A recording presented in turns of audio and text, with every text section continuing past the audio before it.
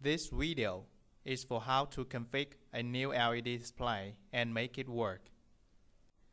This is the typical system framework of a LED display. There are three main components: the control computer, the setting card, and a screen. The screen is composed of multiple cabinets, and in every cabinet is a receiver card. Please note that a receiver card is also named a SCAN board. DVI cables and USB cables are used to connect the control computer and the setting card. The DVI cable is for image data transmission, and the USB cable is for instructions and parameters.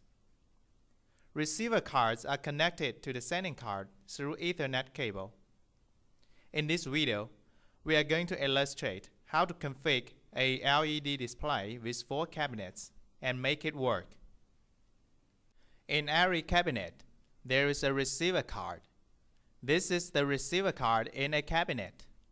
It is connected with the module through flat cables. Also seen from this picture is that there is a 4x4 module array in this cabinet. Modules of each row are connected together, and data goes from right to left when watched from the front. From right to left, this is the module cascading type of this cabinet. The pixel resolution of a module is 32 by 32, and that of a cabinet is 128 by 128. This picture shows how the 4 cabinets are connected together. Double-click the Nova LCT shortcut on the desktop to run Nova LCT. Select User Advanced Login to open the dialog for login. The password for advanced user is ADMIN. Click the Screen Config button, and on the Open window, click Next. Open the setting board page. Make sure the resolution of the setting card is the same as that of the control computer video card. If they are not the same, reset the setting card resolution and set the setting board display mode panel. Open the scan board page. Click the Smart Setting button on the lower left corner to start Smart Setting procedure. Select Option 1, Smart Setting on the pop-up dialog and click Next. Set the module parameters on this Smart Setting Step 1 page according to the fact. These include data type, IC type, and so on. Actual pixel is asking for the size of the module pixel array, and we know it is 32 by 32 as mentioned above. For scan type, if you don't know, just select Unknown. Set module in one scan board as 1 by 1. This is to tell the system we are going to configure the first module of the first cabinet of the screen. When the configuration through Smart Setting is finished, the control system will know all information required for controlling the modules. As mentioned above, the module cascading type of the cabinet is from right to left, so select right to left for the module cascading type here. Shown in the window at the lower left corner of this video is the screen we are configuring on. And now what we are looking at is the first module of the first cabinet of the screen. Click Next to open the page of Smart Setting Step 2. In the following Smart Setting steps, please select or set options in the pop-up dialog according to the content shown on the screen. In Step 2, the screen shows nothing, so select Black. Click Next to access Step 3. Select corresponding color in this page. When finished, click Next. Finish settings on the page according to the number of light rows on this screen. The number of light rows now is 8, so set 8 and click Next.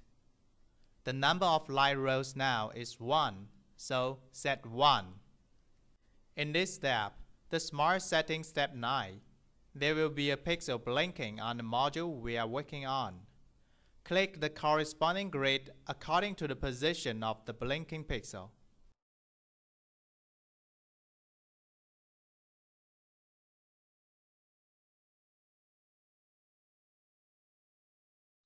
When finished, click Next.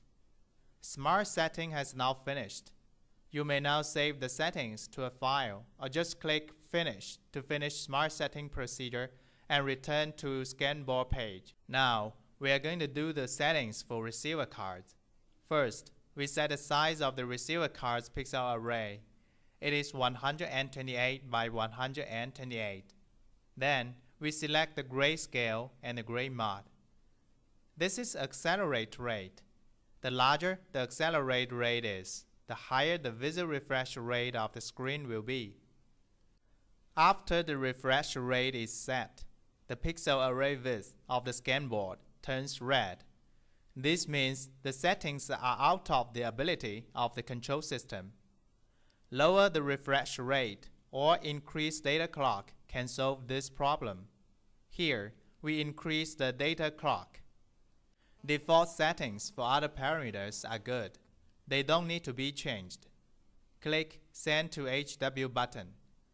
In a pop-up dialog, select All Scan Board and click Send.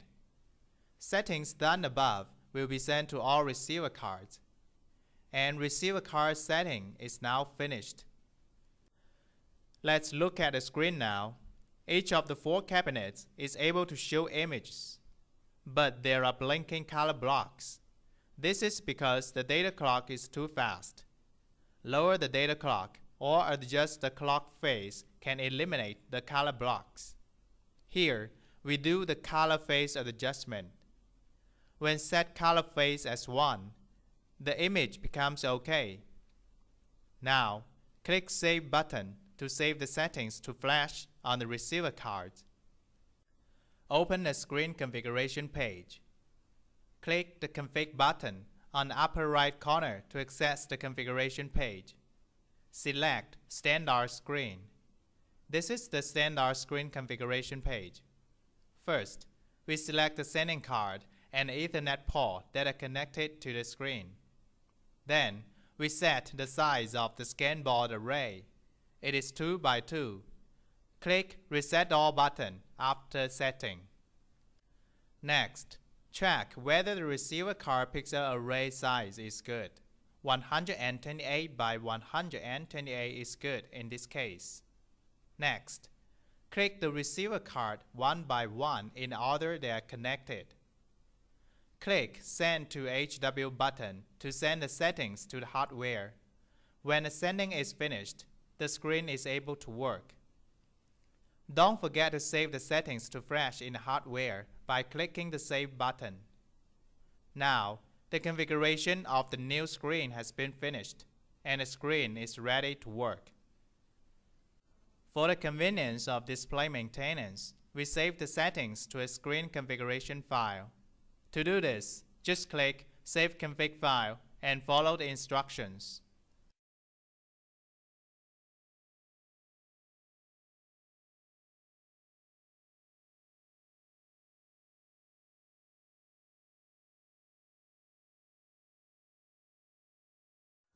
Now, we illustrate how to configure a display with a screen configuration file. Click Screen Config button in the toolbar of Nova LCT. In the pop-up dialog, select Load Config File and specify the screen configuration file to be used. Then, click Next. When the loading is finished, the screen is ready to work.